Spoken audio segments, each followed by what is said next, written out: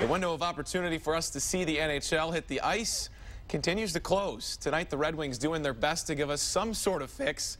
Rock the Lockout, a game to benefit local charities in Windsor. Many of the Wings' biggest names suiting up.